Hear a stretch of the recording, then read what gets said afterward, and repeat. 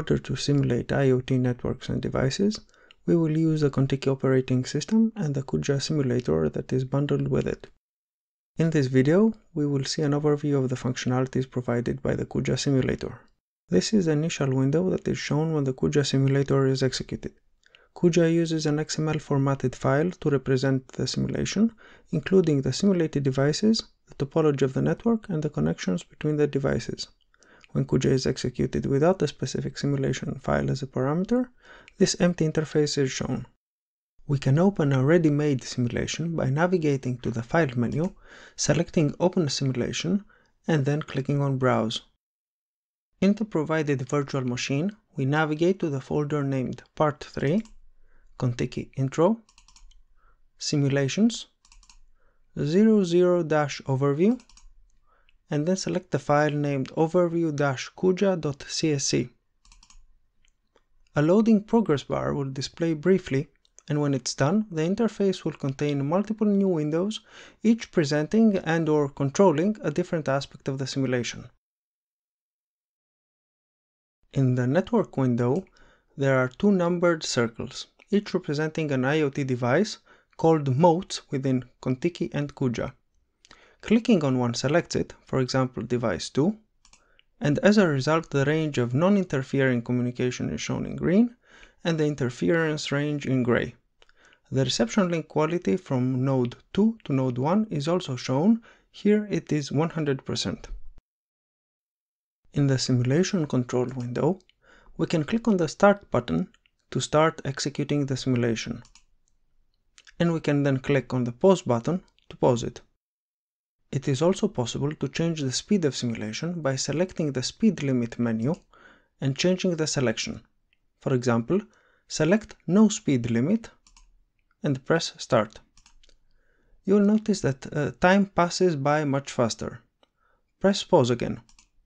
The speed of the simulation will vary with the processing power of the computer you are using in this case. Once the simulation has started executing, messages start appearing in the mode output window, with each line being the output from one device. The time column represents the time of creation of the message, the mode column represents the ID of the device that generated it, and the message column contains the message produced.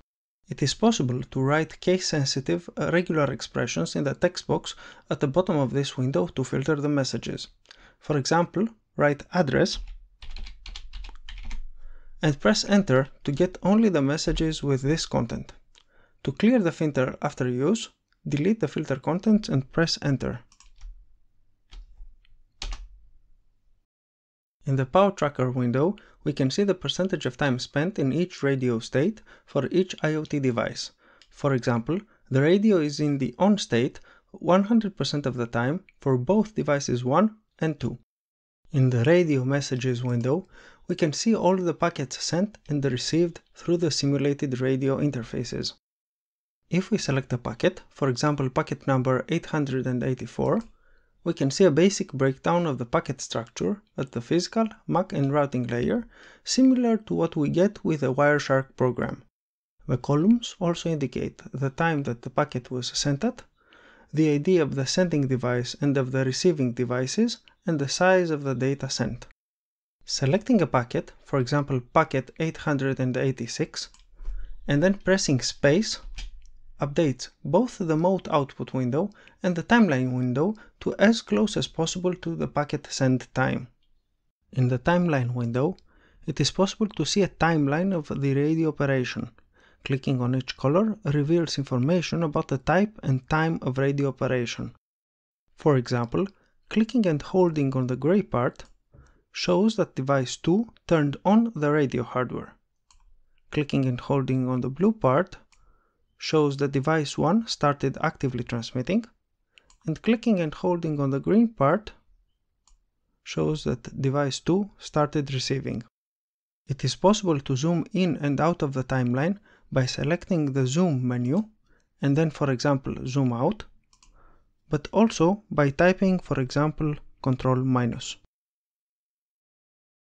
Finally, once we are done with the simulation, we can select the File menu entry and then Exit, or directly click on the X button at the top.